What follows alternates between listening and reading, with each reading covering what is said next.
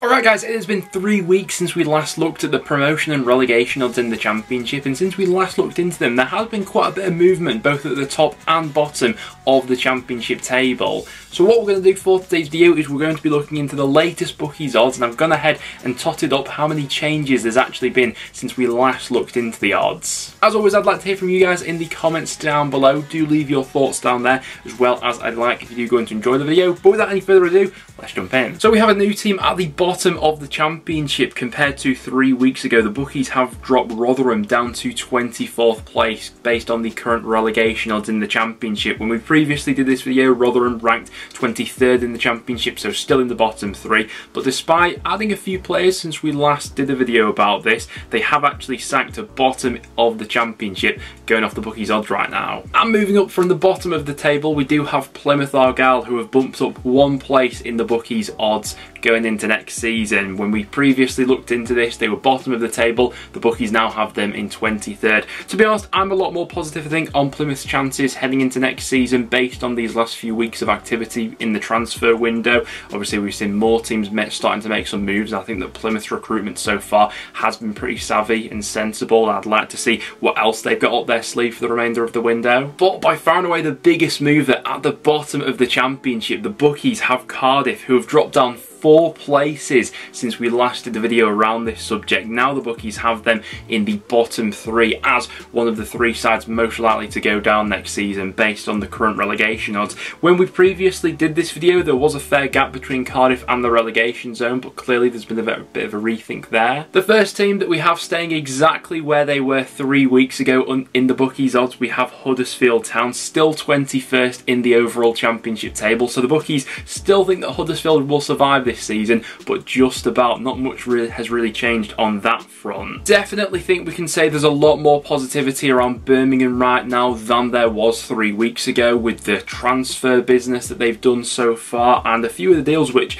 in the end have gone quite under the radar really. How quickly and swiftly they seem to move in for Ethan Laird, Miyoshi, who I'm really excited about next season in the Championship as well. When we last looked into the relegation odds, Birmingham were in the bottom 3, but they've since jumped up to 20th in the table. Sheffield Wednesday have had quite a big fall though, dropping by 4 places, the same as Cardiff. Now, to be honest, I was a little bit surprised just how high up Sheffield Wednesday actually were when we last looked into the Championship odds for next season. The Bookies had them all the way up in 15th place. Quite a lot has changed at Hillsborough since we last did these videos. Obviously, Darren Moore's no longer there. They brought in Xisco Munoz. On the transfer front, it's all been a little bit quiet though, and so the Bookies have dropped them down by 4 places. And due to some of the movement below them, QPR have actually been bumped up in the table by 2 places, now up to 18th in the Championship right now. So still an interesting situation at QPR with Ainsworth.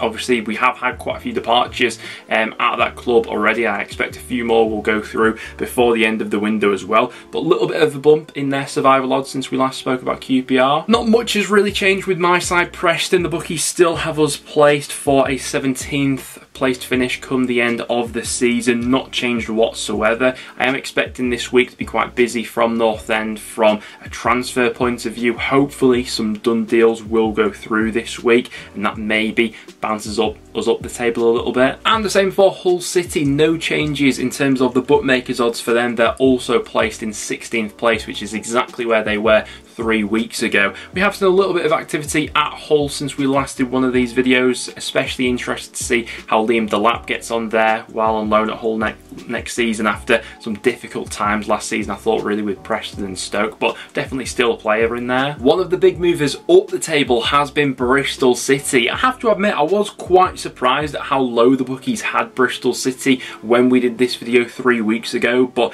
they have rectified that since, and Bristol City have shot up 4 places in the table. Still a comfortable mid-table finish for them. 15th right now is where the Bookies have them placed, but we have seen quite a bit of activity transfer wise coming in and out of Ashton Gate recently, and I'm sure we'll see plenty more of that over these next few weeks as the future of Alex Scott's still up in the air. I actually think from a transfer front, Millwall have done quite well in these last few weeks. Obviously you got that deal for Kevin Nisbet over the line, Joe Bryan's come into the club as well, but despite all that, they've actually fallen 1 place in the overall bookmakers odds. Now this is a consequence of a few other sides moving up above them, maybe more so also the Millwall themselves dropping down. But Millwall, last time we did this video, were 13th. They've now moved down to 14th in the table. Another faller we've had as well is Blackburn Rovers. Quite similar to Millwall. I've actually liked the look of Blackburn's recruitment recently. Saw a clip of them in pre-season as well. It was a fabulous team goal they scored. I'm quite looking forward to seeing what John Dole Thomason can come up with that Blackburn squad next season. But based on the bookies odds from 3 weeks ago, they've actually fallen 2 places in the table. I think because of all the transfer activity around Coventry at the moment, I was expecting a slight drop off in their fortunes, obviously with Gyökeres,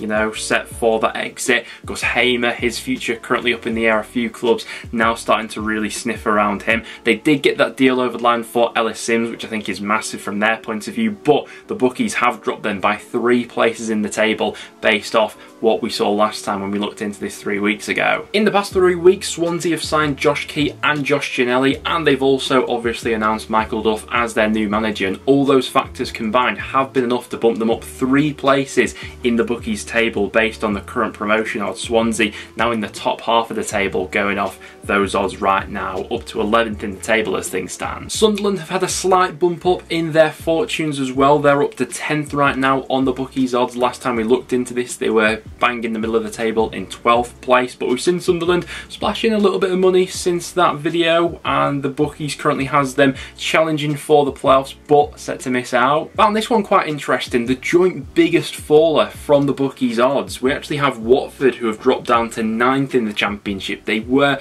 occupying a place in the top 6 when we looked into these bookmakers odds 3 weeks ago, but a few of the sides in and around this region of the table have since overtook them. With West Brom, there's still a lot of uncertainty around that club right now, and as a consequence they have dropped by 1 place. Thought their drop off might have been a little bit more dramatic, but the bookies still fancies them to be in and around the top 6, just has them falling short, but once again a tough read to make right now because of the ownership issue. We've seen a bit of a flurry of activity at Stoke in terms of incomings over these past few days, and the bookies clearly are liking what they're seeing right now. They've pushed them up to 7th in the table, and I take that with a bit of a pinch of salt because I think the bookies always has quite favourable odds for Stoke being in and around the promotion push, and it's never quite happened for them. I think, you know, consistently whenever we've done these videos at the start of the season, Stoke would always be in the top 10 without fail, really, regardless of how sort of the previous season had gone.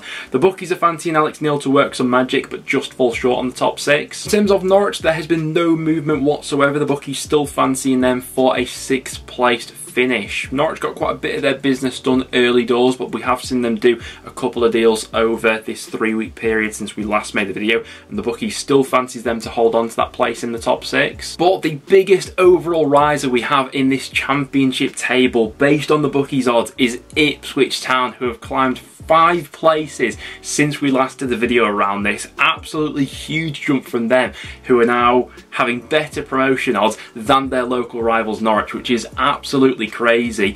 Ipswich's overall promotion odds did take quite the bump up when they got that Jack Taylor deal over the line. I think that shows a strategy of intent this summer, and if they continue to add to their squad in a similar fashion, spend a bit more money, I'm sure that those promotion odds will continue to ramp up, really. But I mean, we said it last time, but for a newly promoted club to be this high up in the bookies odds right now is absolutely mind-blowing. For the remainder of the teams in the top 4, it's pretty much all the same though. The bookies still has Middlesbrough to be the best performing of the sides that were in the Championship last season. Michael Carrick obviously was averaging the points per game of pretty much an automatic promotion side, and the bookies does fancy them to be really quite strong once again. A flurry of activity that we've seen at the Riverside over these past few days in terms of incomings. Middlesbrough really have got the ball rolling now, and I am expecting some more business to be done over these next few weeks. 3rd place, the bookies still sticking with Southampton. Obviously Russ Martin in there now. All been a little bit quiet on the transfer front. Obviously quite a lot of talk about outgoings at Southampton at the moment. The Lavia saga, which I'm sure will rumble on for a while, but Southampton definitely have the makeup of a strong Championship outfit this season, and if they add to it with the right players under Martin, you can definitely see them being there or thereabouts. In 2nd place, we have Leeds United. It's exactly where they were 3 weeks ago, and we have had a little bit more clarity out of Leeds over these last 3 weeks. Obviously, they have announced Daniel Farke as their new manager. I'm quite excited to see how that all goes, really, and the ball started to get rolling in terms of transfer activity. We've seen a few departures on loan. I'm sure that's going to ramp up a little bit in terms of incomings as well. Now they do have Farke in in through the door. And no real surprises for this one. Of course, it's still Leicester who are fancied for the title in the Championship. We've seen quite a bit of activity since we last made a video. 2 big deals have gone through at Leicester, 3 if you include the James Maddison deal departing to Spurs, but signing both Conor Cody and Harry Winks, 2 players with a bundle of Premier League experience between them. It's no wonder that they're being tipped as the overall favourite to win the league right now. Not much has changed on that front over these past 3 weeks. There we have it though, guys. That is what the bookies are currently thinking ahead of next season, how some of those odds have gone ahead and changed since we last checked in. If you did go on to enjoy today's video, make sure to leave a like and do stick around and subscribe for some regular Championship content. But other than that, thanks for watching and I'll see you all in the next one.